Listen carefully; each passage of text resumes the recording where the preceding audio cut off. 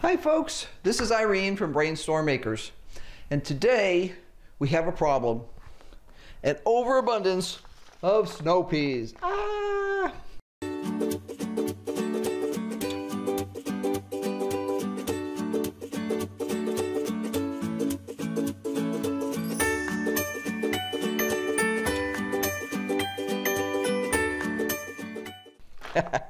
Actually, that's not much of a problem from where I'm standing. I love snow peas. But our snow peas really have been producing a lot of peas. And the problem with that is we can only eat so many. We've been using them in stir fries and Chinese soups and all kinds of other wonderful things. But we need to freeze some now. Now, freezing vegetables is not difficult. I recommend you get one of the Ball Blue books. These are my favorite books. I've had, I think this is number 3. Every once in a while, every 4 or 5 years, they put out a new fancy one that's got new recipes and stuff like that. My original was probably just as good. It just had fewer recipes. But this will give you all the information you need to be able to freeze or can.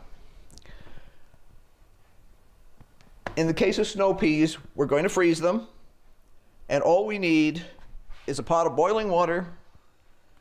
We need to clean our snow peas so they're ready to go.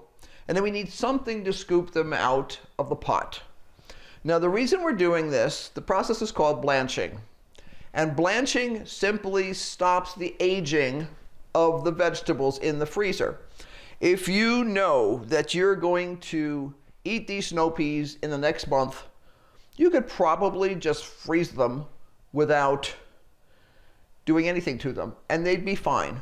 But there are enzymes in the vegetables that can cause the vegetables to continue to age even when they're frozen. And all you're doing is you're boiling them super quickly, just for a couple of minutes, and that kills the enzymes and allows these to be held in the freezer for a year or 2. Now, I blanch almost everything that I need to freeze. There are a few things like peppers that you don't need to, and that's where the Ball Blue book comes in hand. It tells you what you need to blanch and what you don't, and how long you need to blanch each thing for. I prefer to have my vegetables as fresh and as crisp as possible, so I do the minimum required in order to make them last for a long time. These are going to be way cool to have in the freezer this winter when it's like January and we want to stir fry. And the vegetables like this in the grocery store look terrible and cost a lot of money. Earlier this spring, asparagus was $1.39 a pound. Now it's up to $3.50 a pound, and it'll be worse later in the summer. It's all a matter of budgeting, and for us, having vegetables that we know are organic, that we've grown ourselves, is a big deal. So, how do I prepare the snow peas? Let's see if I find one that has all its bits intact. Sometimes when you harvest a snow pea, pieces of it come off, and that's fine. That's what it looks like when it comes right off the vine. Let me put me behind it so that you have some contrast. There we go. You have this little bit here, which is part of the flower, and I simply nip that off with my fingernail. And then you have this part, which is where the flower was, and it gets picked off. That is now ready to be frozen. Well, blanched and frozen. That's all you need to do. Nothing fancy. If you have large ones and you want to break them up, fine. I normally just blanch them and let them go because that gives me the option of breaking them up or not later. So I'm just going to do a quick sort on these and get them all ready to go. Some of these, the base of the flower has already come off. Some not. But I like to clean them up because I like that little bit of extra niceness to my veggies. I put all the care into growing them. I might as well put all the care into processing them. Now, once in a while, you'll notice that I will actually do what they call stringing. Let me see if I pick a big one and see if it'll do it. No, that didn't do it. Let's see. Next one if I get. I'm picking off that. Ah, there we go. Once in a rare while, I'll get one that has a little bit of a string to it when I go to pull it off. And I will just let that string run. And that makes it a little bit more tender. It just means it was an older bean when I picked it. Or pea, rather. Now I have all of my snow peas cleaned. This will go in the compost. I now need a bowl with cold water in it. Okay, what I have now is I have a bowl with cold water in it. And right before I need it, I'm going to throw a little bit of ice in it. Now, what I'm going to do is I have all these guys ready to go. I'm going to turn off my pot of water so that it's boiling well. I have my timer set for 2 minutes. That's all I need to blanch this for. And remember, blanching is just boiling it in water. I'm going to take these guys and put them in here so that I can dump them in all at the same time.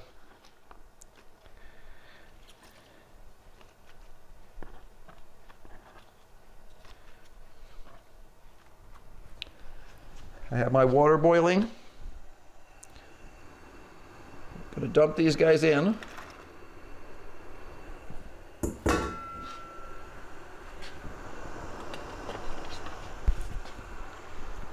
Make sure they're all down in there.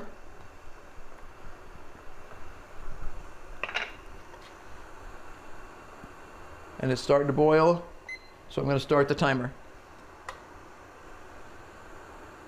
If you have a lot of vegetables and they're particularly cold, or they have more physical mass to them, I guess you'd say, than these peas do, you may need to wait a couple minutes for the water to come back up to boil, because I want it to actually be boiling temperature.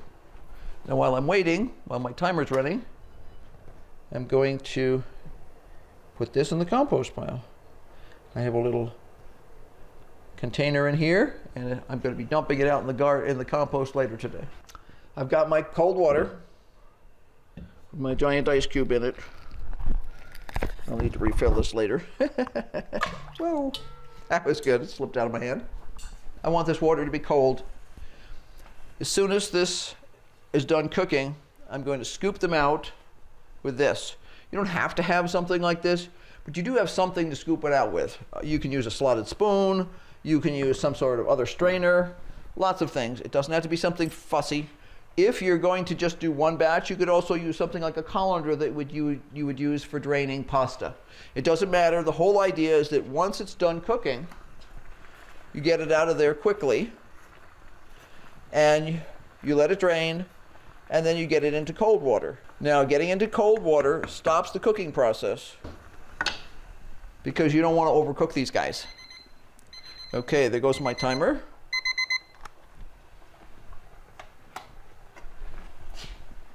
And now I'm going to scoop these guys out, throw them in the cold water. Might as well turn off the batch here because I'm not actually going to do anything else.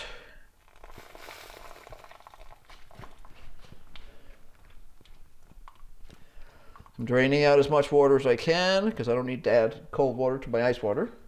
Oof. And putting them into ice water helps to preserve the color too.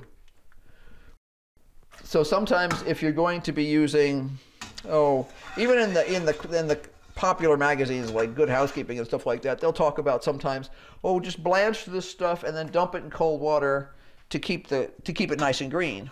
It's the same kind of a concept. We're stopping the cooking,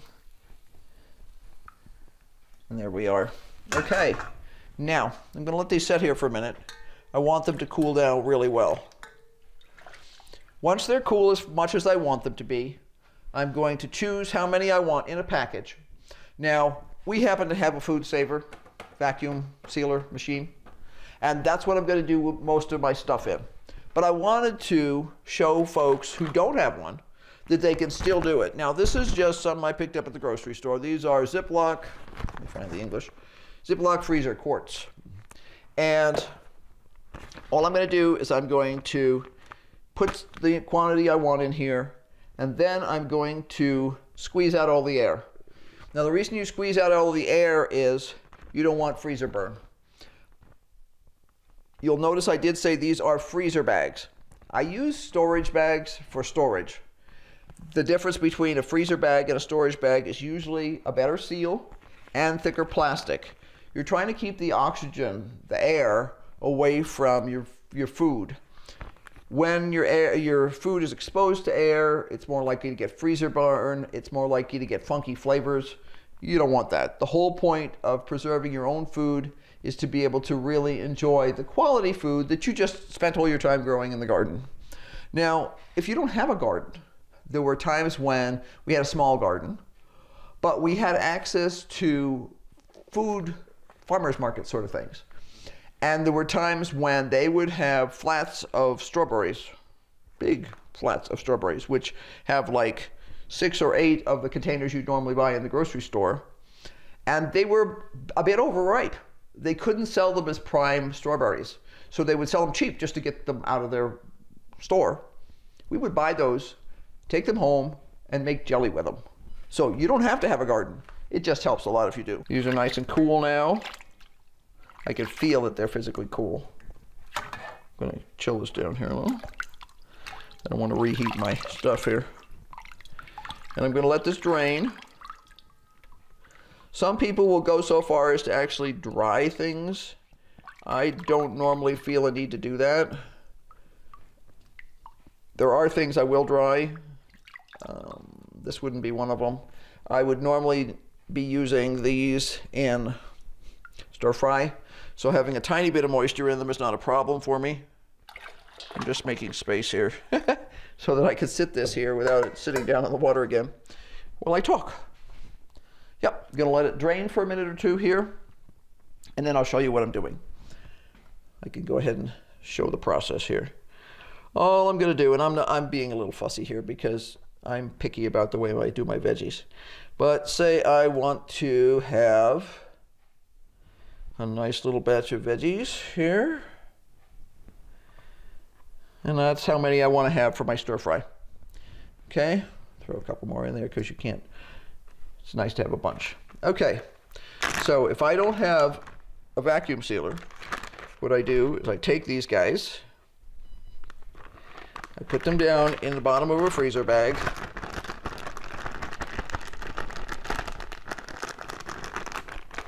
And I put it down on a counter and I roll it.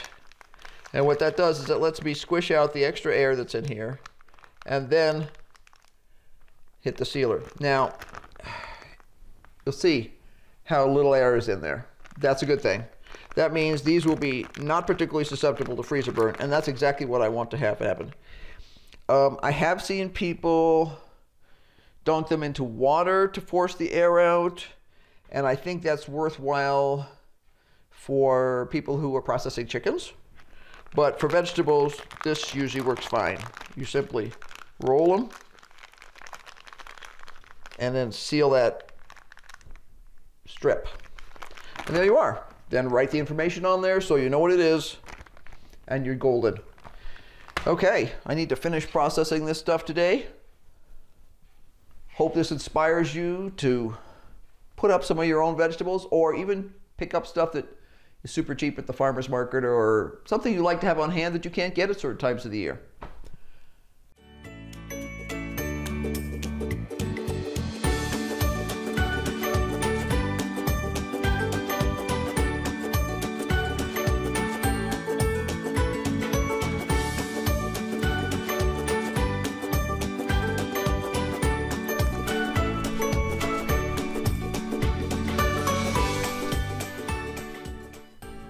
That's 4 nice dinners or lunches